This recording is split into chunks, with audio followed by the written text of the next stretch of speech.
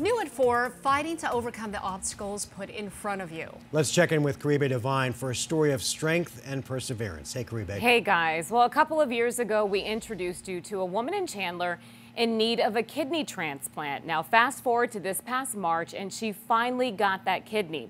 Today, she's recovering weeks after that life-saving operation. Today is 47 days post-transplant. Yeah. Tiana can now smile. She feels a lot better than she did when we first met her. When I get like this, my body just feels like it can't hold itself. 26 years old, the body of a 100-year-old. Diagnosed with lupus as a child, the disease took a toll on her kidneys. She did everything in her power to spread her message. Just says I need a kidney. Eventually, she would receive one. On March 25th, her life changed. Over at a friend's house, and I woke up the next morning and I had a bajillion calls from my mother, from the Mayo Clinic. It was the call that she had been hoping for. Huh? You know, and I was like, are you sure?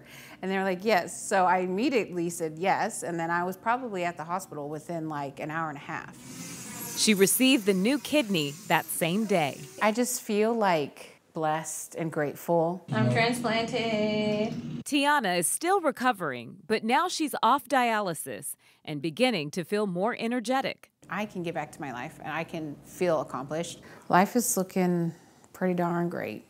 Yeah, it is. So happy for her. Well, Tiana says that she would like to travel abroad as soon as she feels healthy enough.